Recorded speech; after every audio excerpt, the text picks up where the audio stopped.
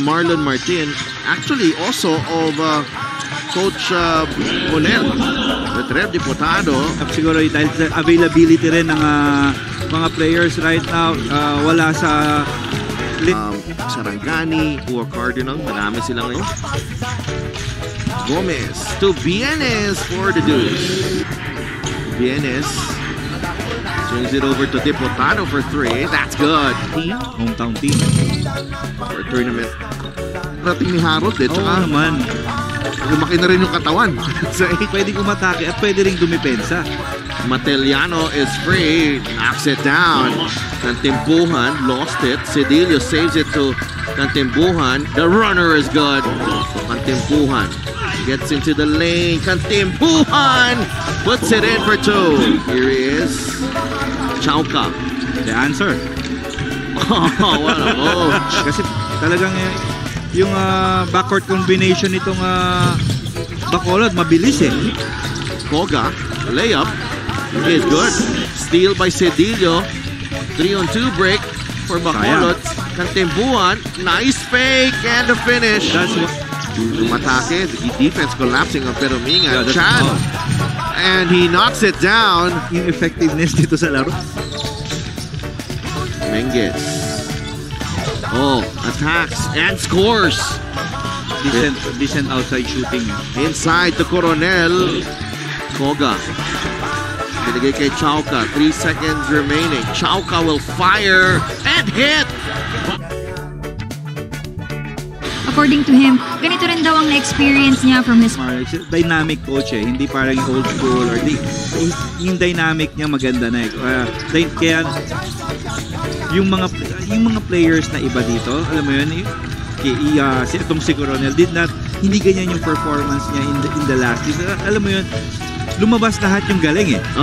Na-inspire lahat eh. Carlos, magkaibigan pa rin eh. And Mark Sarangay puts it in for 2 over Reverente. Menges cuts, flies, and an offensive foul. Grabe yung lift ni Menges doon sa Delpha. Talaas eh. Hindi na sinasadya dito. Yeah. With the push as well from Alano. Because siya yung, he had every right. Ito si Chris Menges. At doon syempre sa offense, laging gano'n naman talaga. This could be reversed as well. Maganda pinapakita dito defensively for Coach Marlon. Voice he has right now, he keeps reminding them to just trust the system that he has and to always play with purpose. With so much... And like you may tatlo silang i-score natin. Dito sa pensa na. But if they 2 of 8 lang for Bacolod, but they're getting to the free throw line here. Cantimbuhan will fire, yes! Chan from the corner, 3-pointer is good. Cedillo, baba sila kay Sarangay. Diputado is there. Cantimbuhan, here's Bienes. Chan is open. Chan will fire and will hit. Chauka puts Victor behind his back and scores on the runner. Kahit anong resulta dito, panalo na. Panalo na. 29%. Parang ang layo nito sa kanilang usual shooting. He feeds Alano for the basket. Reverente, corner 3. That's good. So Victoria finds Reverente on the alley. Mateliano, open. That's good. Mateliano leads the break here. Inintay si Chauka. 3 in transition. Nabitawan ng bola ni Victoria. Takbo si Puroy Cantimbuhan using the left hand. Scouting report na. PEROMINGAN is open and he knocks it down. And also a more defensive unit sa kabila din for Pasay. Reverente with another 3. Mateliano will attack. No. Cedillo with the offensive rebound and Alfred Cedillo. Yeah, challenge. Para din sa bola. Koga will fire. Too strong. Cedillo with another strong rebound. Alfred Cedillo. This is the Serrano pick. Menguez shows up. Victoria out to Reverente. Reverente fires. That's good. That's to be said because that's really causing problems for this Pasay team. Reverente using the shot fake. Attacks and scores. Don Reverente. Adams is swinging over to Peromingan. Down low to Reverente. Serrano. Fourth quarter action tayo dito.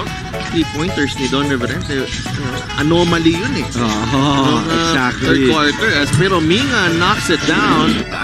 You know, Medyo mahaba yung report ni Andrew pero inabutan niya pa yung tabla tayo at 55. History and buy your tickets today. Pasay will get the lead. Yes. He can go after the ball pero may force yung hangpas. And it was over above the shoulder. A sportsman line foul on number 13. Don Reverente is second. Yung Pasay. Yung Pasay pa. Defensive battle here in the fourth quarter. Dipotado. That's big. Lost it. Na kay Chauca ang bola. Chauca fires and hits. So halos nandun lang sila. Pareho ng percentage halos. Serrano with 5 to shoot. Victoria looking for a teammate. Peromingan with a runner. That's good. Pero Bacolod, titignan natin. Final 2 minutes.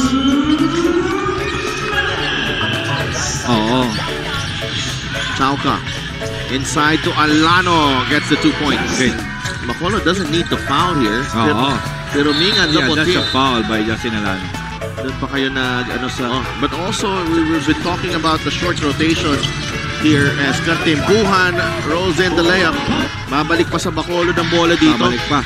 Pero it's just 1 second separating yung yung shot clock tsaka yung game clock eh. They have to give up the foul here. But they're not giving it up. Well, fourth, wala ka ng 8 seconds itong halfway ng fourth quarter. Talaga sa Delta it's all them. Reverente saves it to Serrano and that will do it. What a comeback for the Pasay Voyagers, the comeback. And this comeback led by our player of the game, Peromingan. Just returning from